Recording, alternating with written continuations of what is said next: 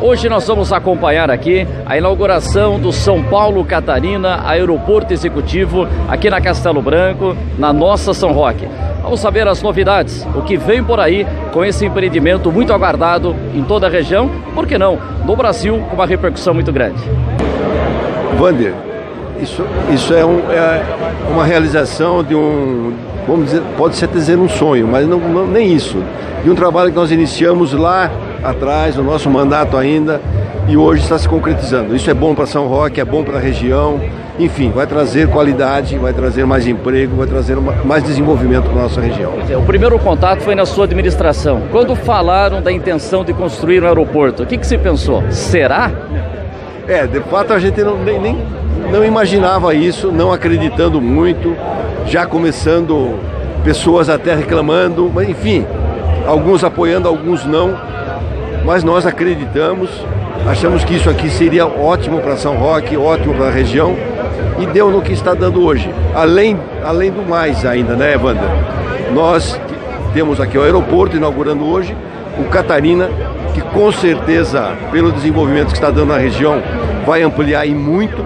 Isso vai, de novo, contribuir para que nós tenhamos uma qualidade de vida melhor. Como é que o senhor está vendo a expectativa agora para 2020? Teremos um ano melhor? Aproveitando o aeroporto, a economia decola? Bom, nós temos que falar a nível de economia do Brasil, né? As coisas estão realmente evoluindo, o comércio está mais forte. Eu acredito que 2020 vai ser um ano muito melhor. A previsão do PIB já de 2,5%. O pessoal vem aumentando a previsão do PIB a cada mês que passa. Eu acredito que 2020 vai ser um bom ano.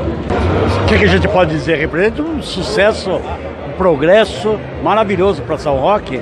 Saber que uma coisa que era inimaginável, São Roque tem um aeroporto, e de repente surge aí o Catarina Aeroporto.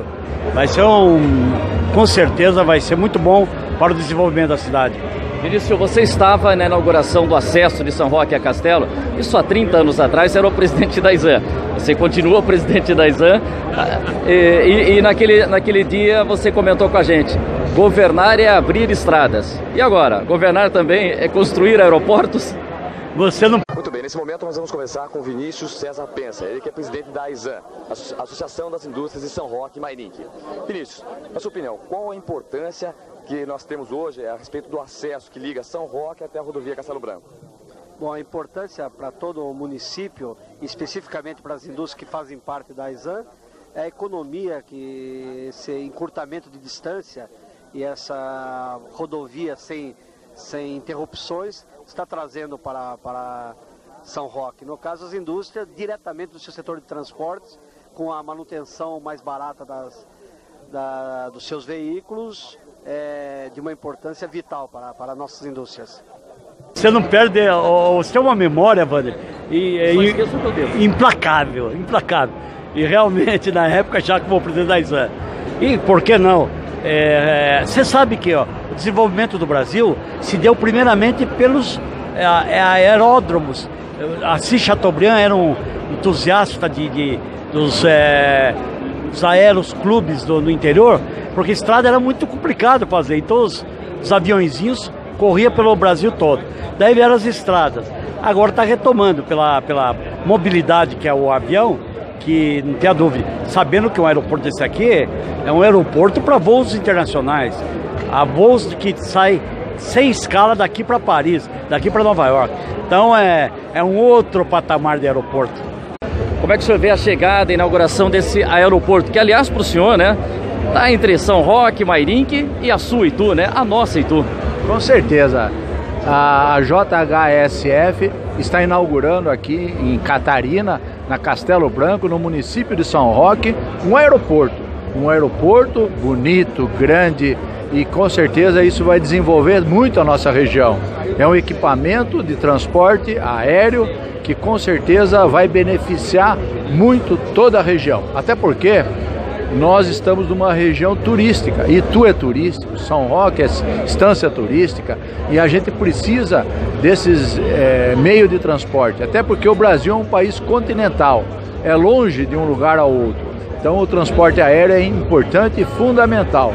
Então eu tenho certeza que essa região, a partir deste momento, vai desenvolver ainda muito mais. Então a gente está aqui nesse momento de alegria, nessa inauguração de um aeroporto que dignifica a nossa região. Então parabéns aos investidores e nós, ituanos, pessoal toda a região, Sorocaba, São Roque, nós utilizaremos muito esse aeroporto, até porque é necessário que a gente faça com que a nossa região desenvolva. E São Paulo também, porque aqui está muito perto de São Paulo. Então, toda a população grande, a grande massa de São Paulo, com certeza vai ser importante o desenvolvimento dessa região através dos visitantes, das pessoas que irão investir aqui, trazer também as suas aeronaves, tanto helicóptero como avião executivo. Isso vai ser muito bom. E tem projetos futuros de construção de hotéis, que dirá no futuro um cassino nessa região, que seria muito importante para o desenvolvimento de tudo. Wander, é muito importante para o município a chegada desse empreendimento, né? Pois vai gerar muito mais emprego e renda para o nosso município. E para toda a região, por que não, né? Agora, só até abusar um pouco do seu conhecimento. O que gera de imposto? Por exemplo, o posto de combustível aqui? Ah, com certeza. Nesse início, o posto de combustível, ele gera tributos para o município, porque tem a parte agregada do ICMS que é direcionada ao nosso município. E poderemos ter mais alguma coisa que vocês estão observando lá? Sim, nós estamos pesquisando e buscando conhecer, né, essa nova atividade que chega ao município, porque ela demanda várias taxas, taxa de embarque, taxa de pouso, taxa de decolagem, taxa do abastecimento, taxa de permanência no aeroporto. Então nós estamos pesquisando aonde e de que forma a gente vai poder receber alguma coisa dessa tributação.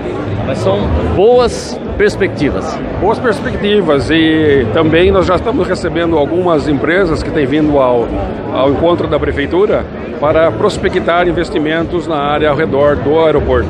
Desse aeroporto, o que representa para o turismo de São Paulo? Bom, representa uma alternativa de altíssimo nível para a aviação executiva, que traz empreendedores, empresários e principalmente para nós, investidores. Cria uma alternativa importante ao hub de São Paulo, aos hubs executivos de São Paulo, e também consolida a região como uma região de condomínios, de habitações, além de ser uma região industrial, né?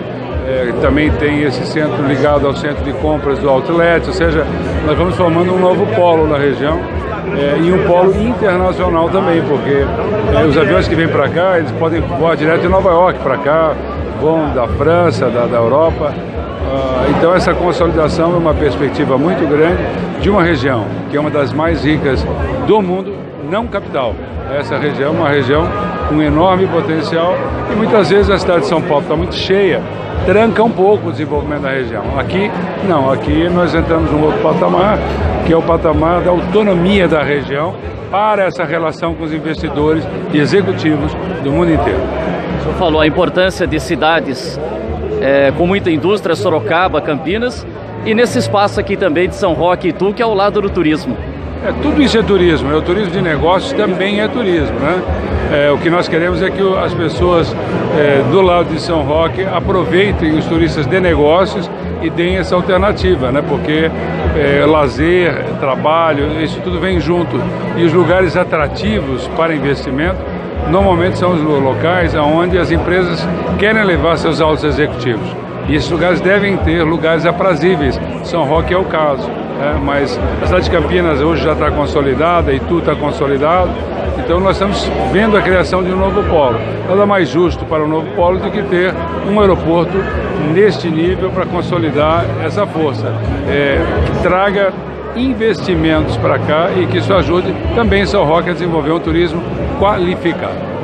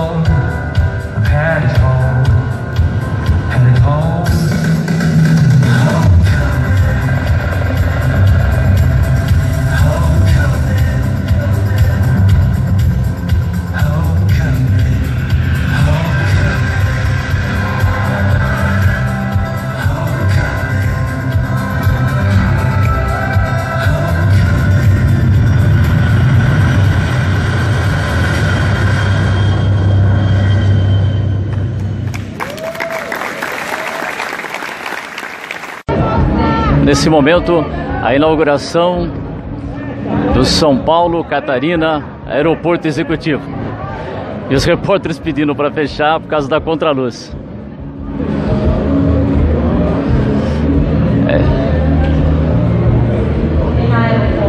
Executivos no Brasil, o São Paulo, Catarina, Aeroporto oferece, além dos hangares, um terminal de passageiros, aqui à nossa esquerda. Aqui, região? Aqui em São Roque nós vamos anunciar oportunamente. Nós temos a alegria de ter um grande prefeito aqui, vocacionando São Roque para o turismo, que é uma atividade importante, e também para a administração de novas áreas de comércio. E agora com esse aeroporto, tudo isso melhora a arrecadação da cidade, gera mais oportunidade de empregos para os habitantes de São Roque e da região e ao mesmo tempo também traz mais faturamento e mais impostos arrecadados.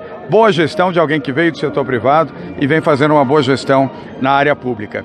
E teve um ganho que, a meu ver, eu destacaria, vocacionar São Roque para o turismo, e o turismo de qualidade. Aquele turismo, vamos dizer, de baixa renda do passado de São Roque já não é o turismo de hoje. Hoje é um turismo mais qualificado, que frequenta bons restaurantes, boas, pequenas, mas muito boas pousadas e vinícolas também, produzindo vinhos de qualidade, vinhos e azeites de qualidade. É uma mudança no comportamento de São Roque. E essa campanha que nós iniciamos, São Paulo para Todos, que aparece, aliás, um parreiral aqui de São Roque. O prefeito até cobrou, né? Brigou. Não, e por acaso é o dele, foi sem querer, ninguém nem sabia disso. Ele comentou hoje comigo, eu nem sequer sabia disso.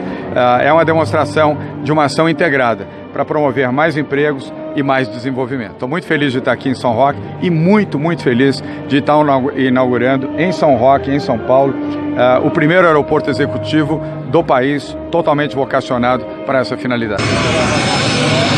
E o jato está sendo batizado.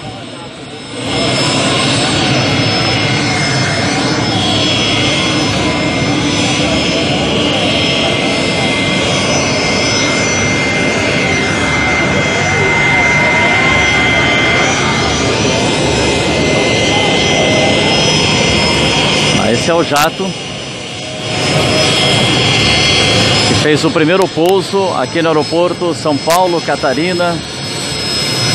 Foi batizado aí.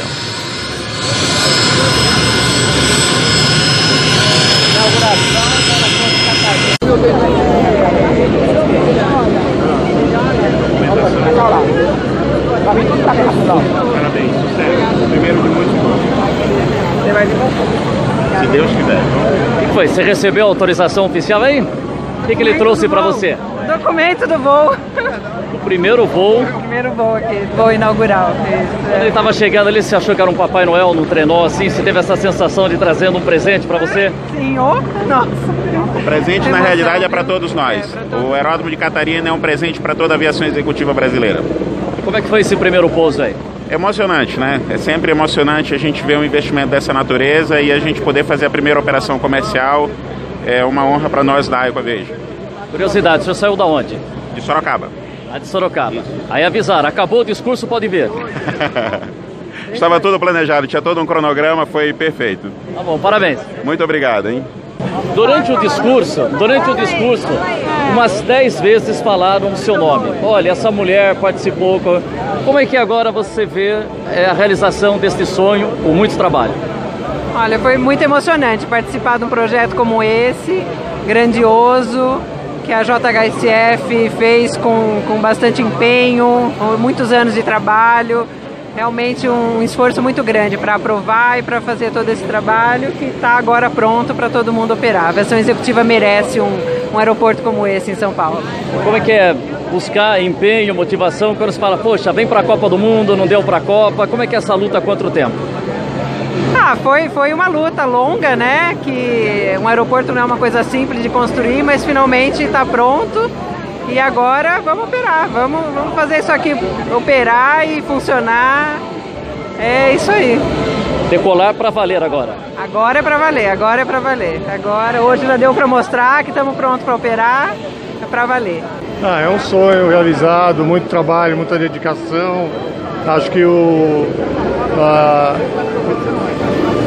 empreendedor apostar e investir e perdurar mesmo durante uma grande crise E a gente chegar aí no ponto final, aí tá com o aeroporto, um dos maiores aeroportos, maiores pistas e maior aeroporto de aviação executiva do Brasil. Você está desde o começo?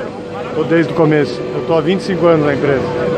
Nesse projeto há quase 10 anos. Tá, e é uma questão que a gente teve muito, se falou de meio ambiente, de tudo, mas vocês atenderam todos os pedidos e quando a gente ouve alguma reclamação nesse sentido? Todas as exigências, na hora da aprovação, teve vários programas que foram pedidos, cumpridos todos e vamos continuar nessa mesma condição. E agora qual o próximo passo? O que já estão pensando, o que vem pela frente aqui? A sequência é a internacionalização do aeroporto e continuar com a expansão do aeroporto, fazendo hangares, ali é uma área de expansão e vai crescer. Esse é o primeiro, tem o segundo do outro lado e a gente tem uma sequência de construção de hangares. Que começou lá no governo Efaneu, passou Daniel e você tem a felicidade da inauguração.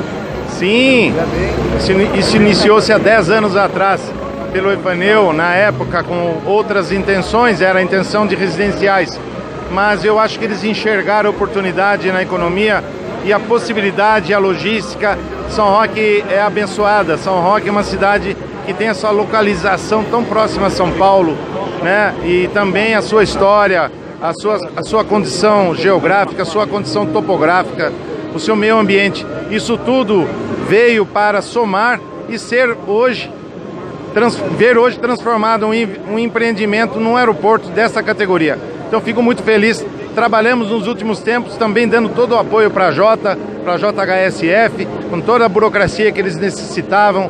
Enfim, estivemos muito perto deles e hoje felizes por essa inauguração. Claro que você aproveitou a oportunidade com o governador e pediu umas coisinhas lá, né? Não podia deixar a oportunidade escapar para falarmos das rodovias, né? Nós temos a iminência da duplicação do trecho de São Roque da Raposo e nós temos o problema já de alguns anos, né? Do acesso da Castelo Branco. Já falei com ele lá antes do evento em si, já apresentei um ofício para ele e nós estamos trabalhando fortes. Falei também com o secretário de Transportes nesta oportunidade. Iremos travar agora uma luta, assim como foi a da abertura do pontilhão, iremos travar uma luta intensa para a melhoria desse transporte na região de São Roque. Chegou a falar da Santa Casa também? Santa Casa também é um outro item importante, nós temos essas dificuldades. Santa Casa hoje atende cerca de 250 mil pessoas da micro-região de São Roque, Mairinque, Ibiúna, um pouquinho de Vargem Grande, Alumínio, Araçariguama, enfim. Também foi um tema abordado hoje na sala que antecipou o evento. É a sala festiva, aniversário do governador hoje, né?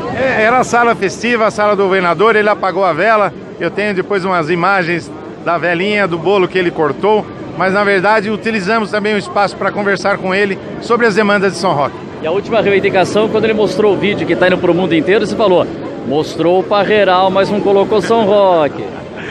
Faltou o nome de São Roque, eu até apontei para ele para a tela na hora que apareceu o Parreiral.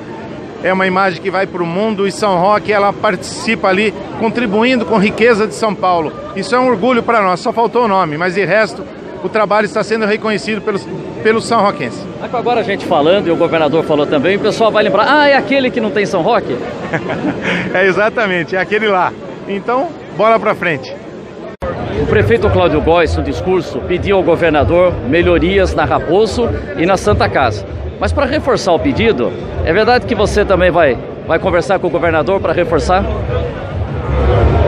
De fato, Wander, nós vamos conversar com o governador. O Cláudio me pediu para que eu fosse junto. O Vinícius vai também. Vamos trabalhar na duplicação do acesso. Aliás, uma duplicação que nós queríamos que acontecesse e não acontecesse a duplicação na Raposo. Vamos pedir para que tenha uma troca disso aí, que é bom para o município, é bom para a CCR, que ela vai entrar na conversa também, ligando as duas rodovias, melhorando essa ligação com a Castelo, que atende não só São Roque, atende Mairinque, atende Ibiúna, Piedade, atende Alumínio, atende, enfim, Araçariguama mesmo, toda a região. É uma ligação espetacular com a Castelo Branco. E como é que você viu a inauguração do aeroporto, então, vindo? Olha, isso é importante falar. Por que é importante falar? Eu sou um dos vereadores que acompanha isso aqui desde o início. desde quando se iniciou, quando se começou lá em 2008, as tratativas, e você sabe, né, eu sou um dos vereadores que tem uma maior ligação aqui com o Mombaça e o Saboó. Então nós participamos das audiências públicas, das reuniões.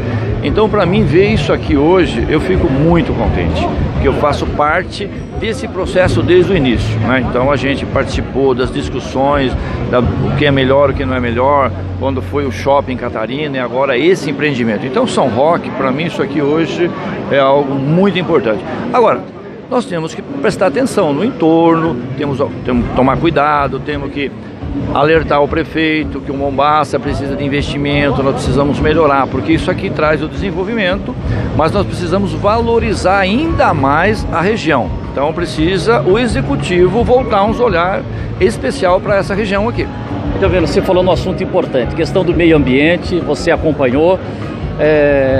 No final, os moradores concordaram, tudo que foi realizado aqui foi aprovado?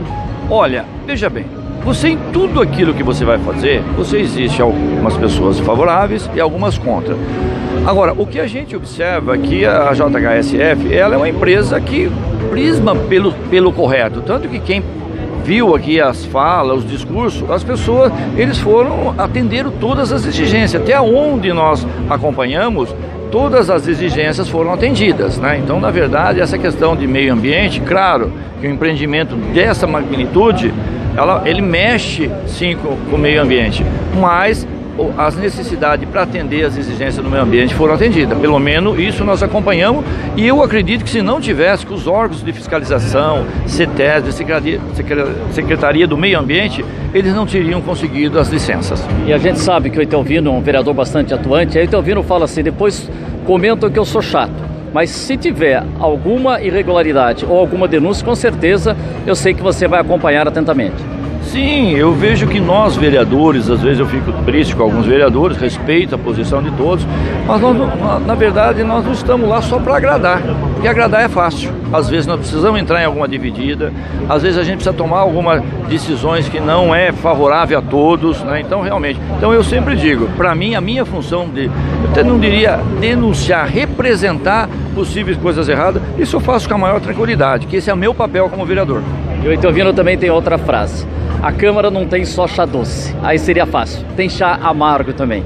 Sim, na verdade nós não temos só chá doce, você não está lá só para comer bolacha doce, você tem bolacha salgada, bolacha amarga, essa é a realidade, né? Você veja, e isso é a nível de União, de Estado, você vê a dor de cabeça aí da União para discutir a reforma da Previdência, a dor de cabeça do governador João Dória, que esteve aqui hoje nos prestigiando na reforma previdenciária do Estado. Então nós precisamos encarar, porque ficar fazendo média é fácil fazer média. Agora tem uma hora que você tem que colocar o dedo na ferida. E eu sempre respeitei as pessoas, mas aquilo que é preciso fazer a favor da maioria, eu sempre estive à disposição.